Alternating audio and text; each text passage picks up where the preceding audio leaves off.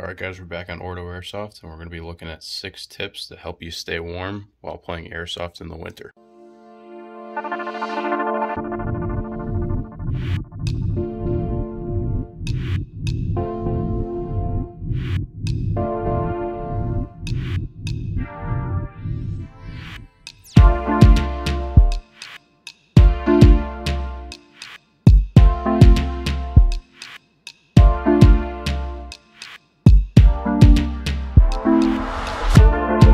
Alright guys, for this first tip, it's going to be pretty obvious. It's going to be wear gloves. Now these gloves are typically what we would wear playing airsoft. They're pretty beat up. They're a lot older than we would like, but they still work. Actually, there's something metal in this one. Don't mind that. So we recommend upgrading to a pair of gloves such as this that are actually insulated. Now the downsides with these gloves is they are bulkier and they're actually designed by Cabela's so that don't make as much noise as typical snow gloves. But the one good thing about these gloves is that the trigger finger is thinner than all the other ones, so that way it doesn't affect your trigger usage while you're using them. And they are camo, they are pretty nice, they're warm, and if it's around, I'd say 20 to 30 degrees, I would just wear these. And obviously I'm not going to be wearing these in any sort of inclement weather conditions. But there's one other thing you can do, and that's to use some glove inserts. So these glove inserts are great. You basically put these on your hands and then put your hands into the gloves.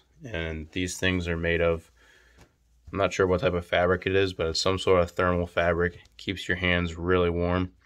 Made by this company named Cirrus. You don't have to get these ones, any ones will do, but these work really great for insulating your hands while still not wearing like 6 pairs of gloves. These things are really thin. You barely even notice you have them on, and you just put these on your hands and wear them with these gloves. Next tip is to wear some sort of head covering.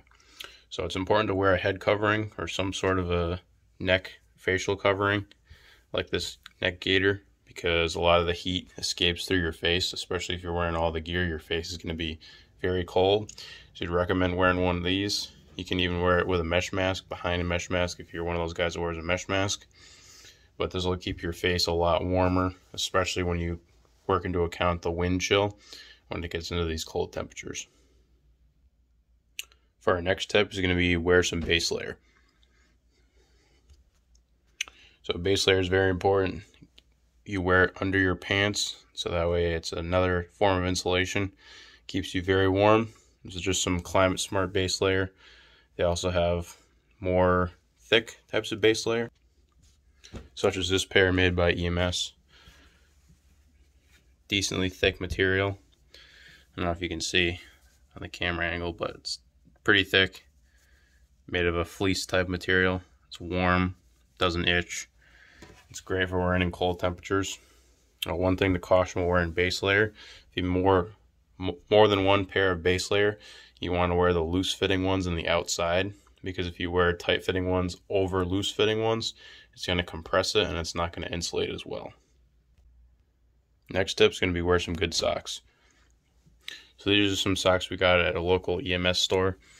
They're pretty insulating. They're good for moderate cold temperatures. But for really cold temperatures, we like to use these huge Carhartt socks. Now these socks are so insulating that sometimes you have to go up a boot size in order to wear them. As you can see, they're very, very thick. They're made of wool. And they are very, very good for cold temperatures. As you can see, they have the little elastic band so it doesn't get bunched up. These things, I would not wear them any temperature above 10 degrees, otherwise your feet are going to be absolutely sweating. And obviously you wear these in combination with boots and something that repels water, because obviously you don't want water getting into these. Our next tip is wear some good tactical pants. So these are some 511 pants. They're ripstop. They're fairly water resistant. You want to pick something out that's fairly water resistant, because this is your first layer, your first line of defense.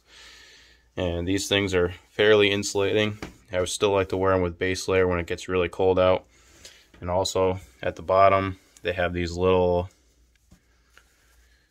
cords here for tying up to your boots, so that way you can cinch it down over your boot, and that way less water is going to get in. You can blouse them that way as well if you're into that. Something with cargo pockets so you can keep hand warmers in there. And obviously they have some nice side slash pockets for warming up your hands if need be.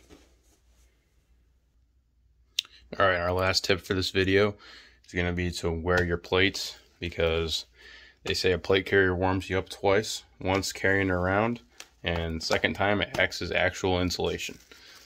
So obviously plate is going to be very good because it's keeping tight to your body. No heat is going to be able to get through it.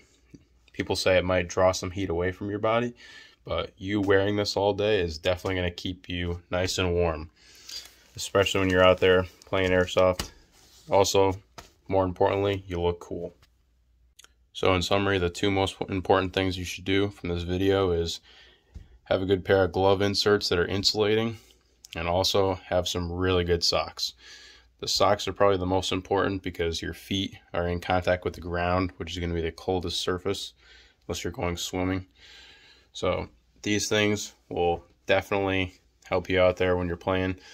They're super warm, can't recommend them enough, and they're going to save you out there when it's -10 and you're trying to play airsoft. Alright guys, so we hope you enjoyed this video. If you guys have any winter tips that we forgot to add, let us know down in the comments below. And I think we're going to do a part 2 to this video. Possibly in the next couple weeks, we'll go out and play airsoft on a cold day, and we'll tell you guys what we bring. So be safe, stay warm, and we'll see you guys in the next video.